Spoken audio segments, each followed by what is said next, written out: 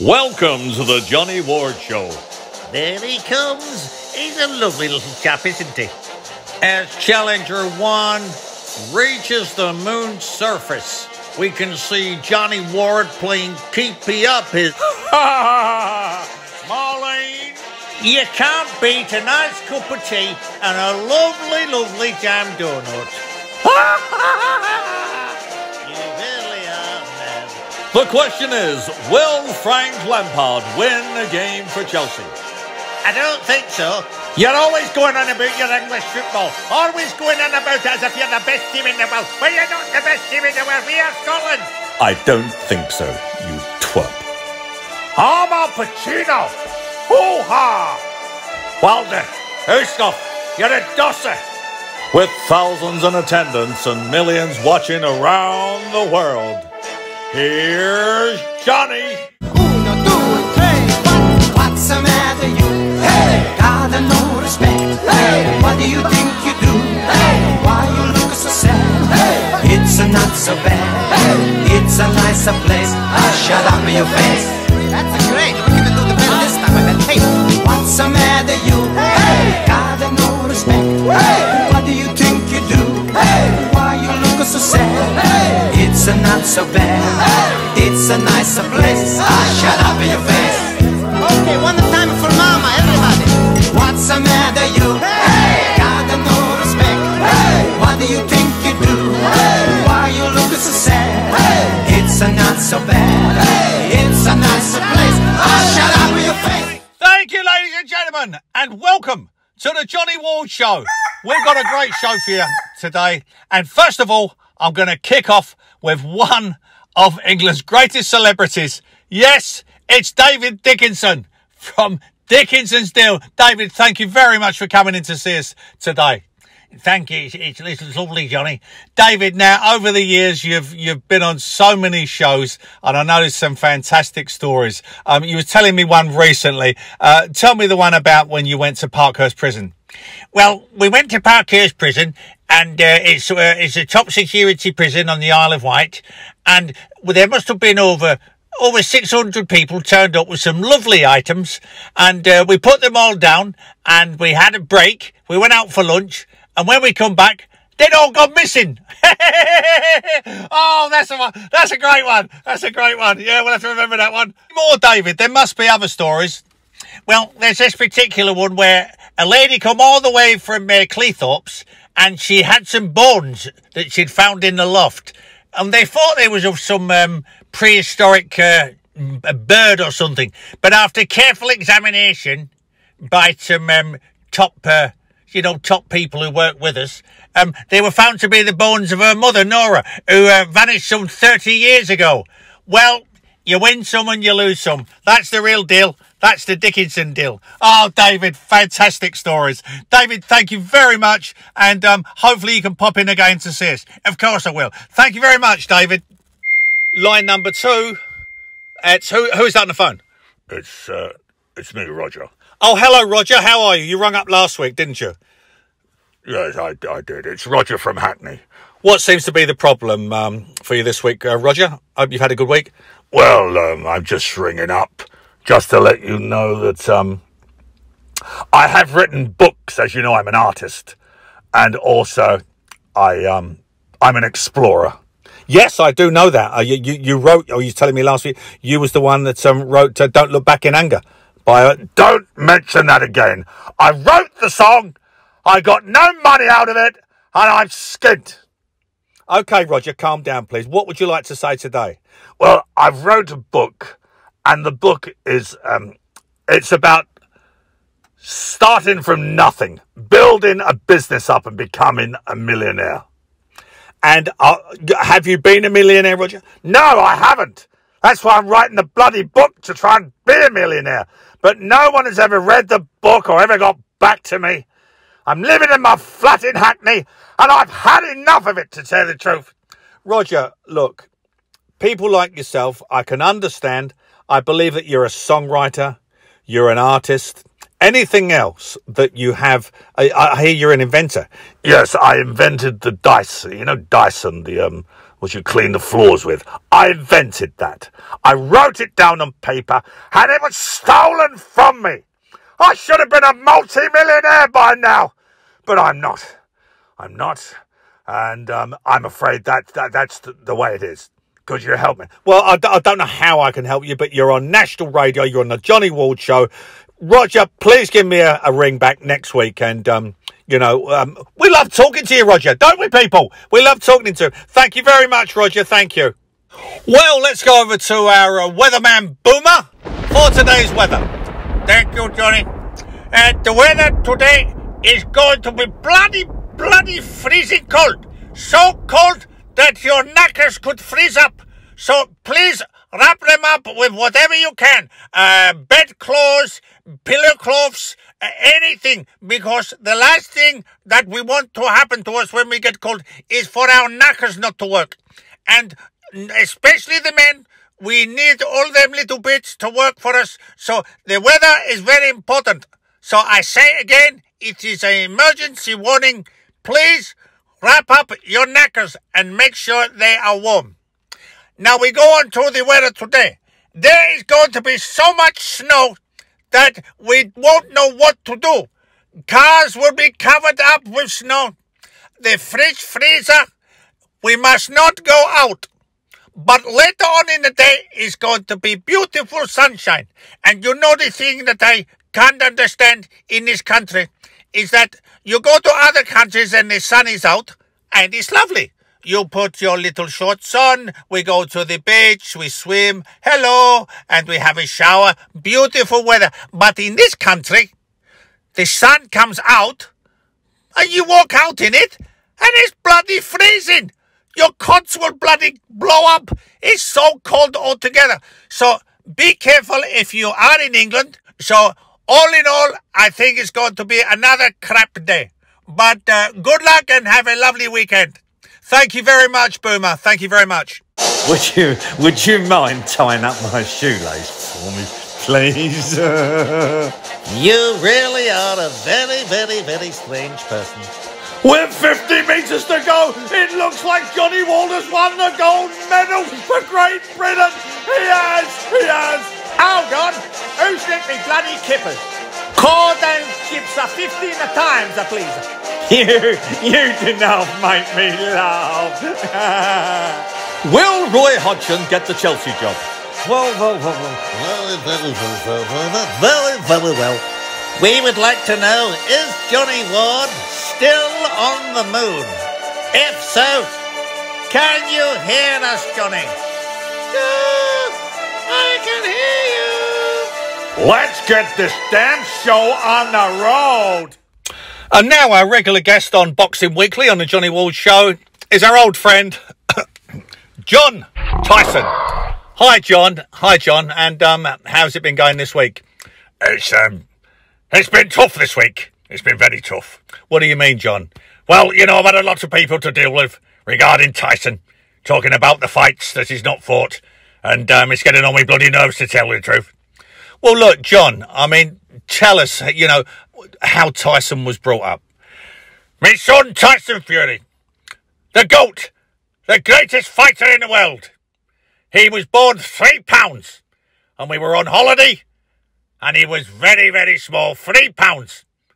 And we stayed in a caravan, and he was very small.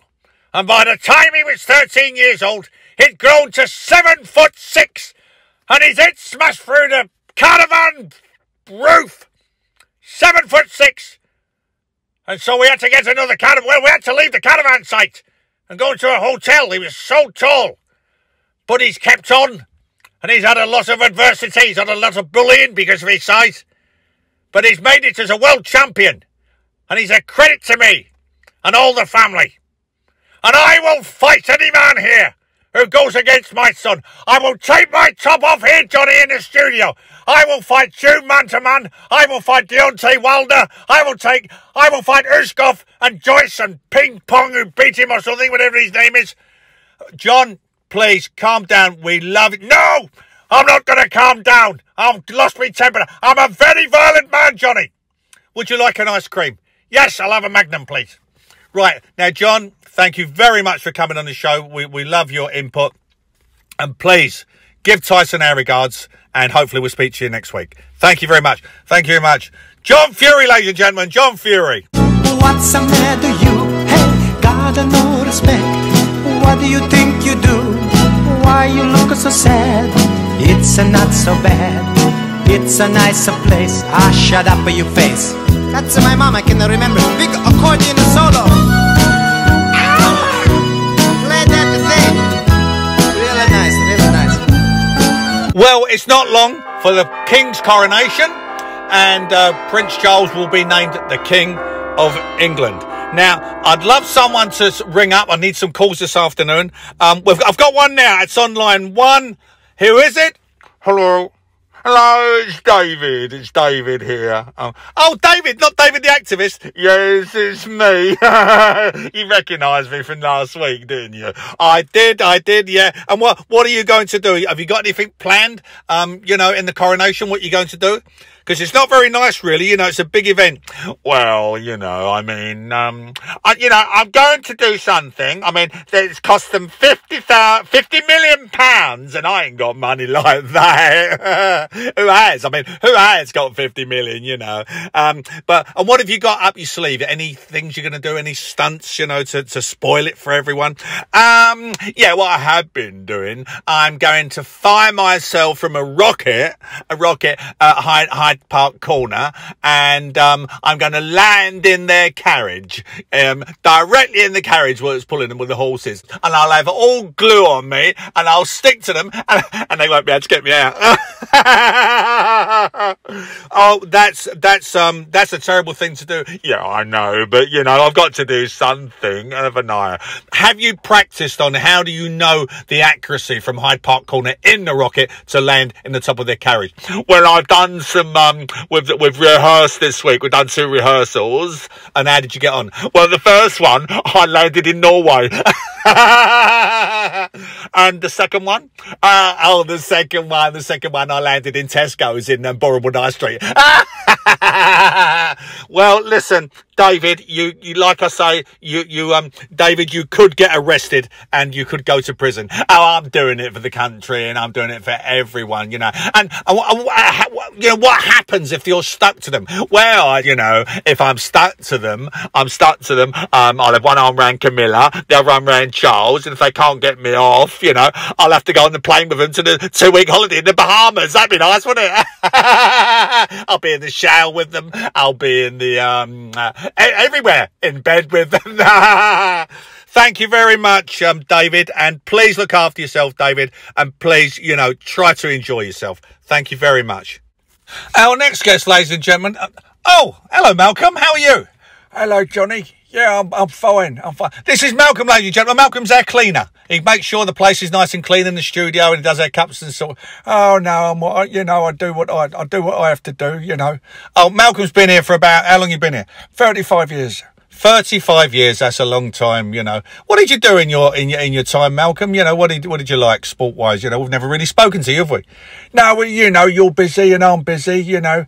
I love tennis. I've always... Wow, really? I've been to Queens, I've been to Wimbledon, I've met all the hierarchy, whatever you call it. I've met the Queen and Prince Philip. Do you know, I was having I went to a Wimbledon, and Prince Philip come in, and they was all drinking wine and everything. And he said, "Why are you drinking your wine?" And I said, "I like beer." He said, "What'd you like?" I said, "A Foster's." He only went and got me a pint of Foster's down the cellar, didn't he? What a lovely bloke he was. What a lovely bloke. And you've been a fantastic story. And Wimbledon, you've seen all the great ones, all Boris Becker and John. I've seen them all. I even went to the court trial of Boris Becker. No, yeah, I went to the court trial. Yeah, very sad. You know, all them millions and millions of pounds, you know, and he spent it all, and I spent my money watching him, and I'm a cleaner down here getting about £3 an hour. Very sad, innit, for him. I felt really sorry for him. Yeah, I can understand. It was really funny, Johnny, when the judge sentenced him in the court, because I was in the court, and he winked at me. I think he thought he was going to get off. He probably did. He probably, because, you know, he'd been doing it a long time, hadn't he? You know, getting away with it. Yeah. And, but, you know, I try and just think of the tennis side of it. But anyway, as he was found guilty and he was waiting for his sentencing, and the judge looked at him. He said to him, "Can you stand up?" And as he stood up, he turned around, Boris, and he winked at me as if to say he's going to get off. And the judge said, "I sentence you to 3 years, 4 months." Well, I was shocked. And all of a sudden, Boris Becker said to the judge, he said, "What's that in months, Your Honour?" And the judge said, 40, love. 40. I got you there, didn't I? Thank you, Malcolm. We'll see you soon. Thank you very much. That's Malcolm the Cleaner. Every week we've got a Scottish poet called Danny Griffin. And Danny's coming on the show. Danny, pleasure to be on the show. Really thank you very much. And I know you don't really want to speak, but would you just like to say your poem? Please start whenever you want.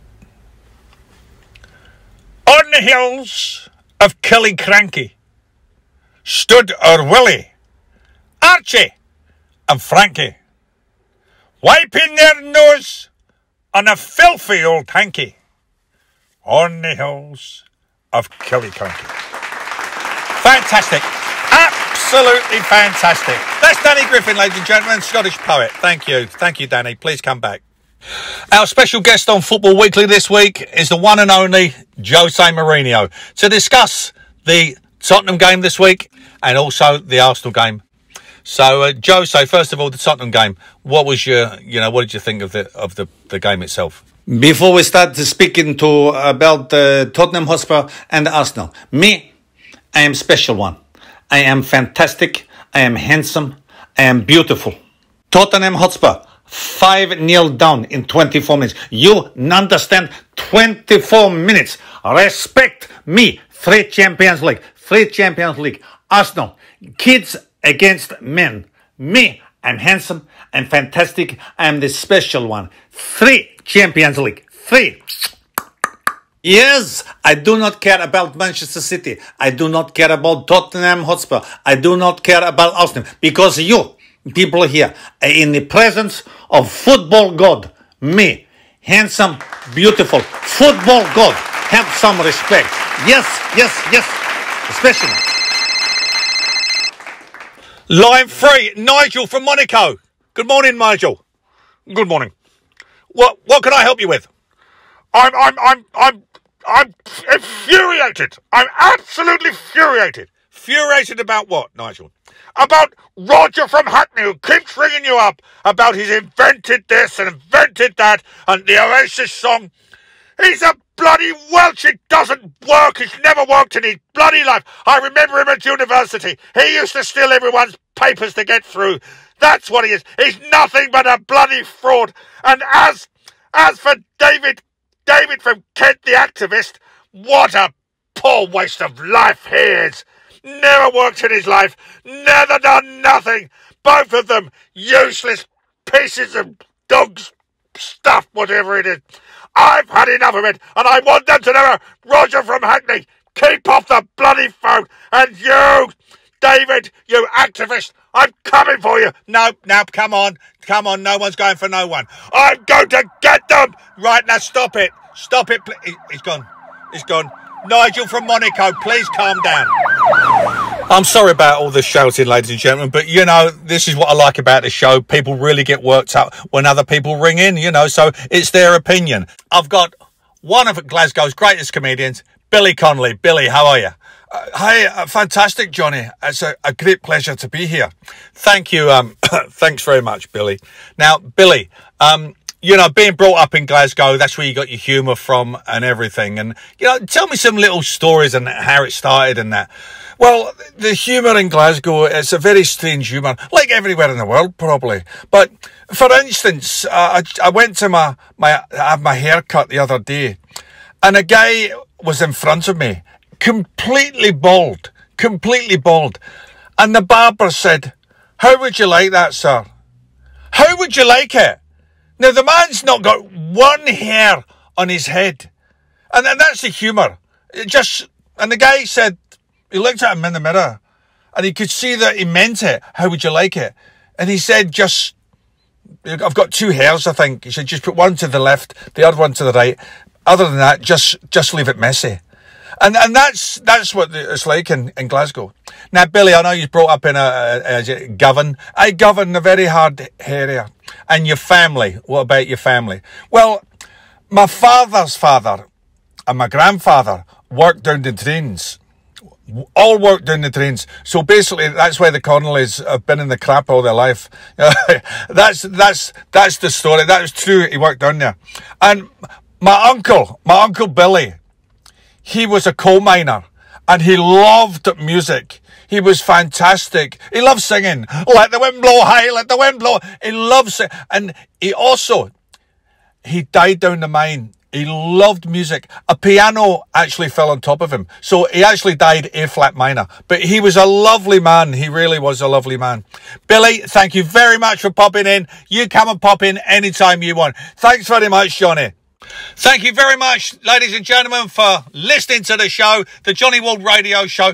Please join me next week. I'll try and put a show on every Friday. If you go on Twitter, there will then be a link there to YouTube. The Johnny Ward Radio Show. Thank you very much, and good night, and shut up in your face! 1, 2, 3, what's the matter you? Hey, got no respect. Hey, what do you think you do? Hey, why you look so sad? Hey, it's not so bad. Hey, it's a nicer place. Shut up in your face. That's great. We're gonna do the better this time with that tape. What's the matter you? Hey, got no respect. Hey, what do you think you do? Hey, why you look so sad? Hey, it's not so bad. Hey, it's a nicer place. Shut up in your face.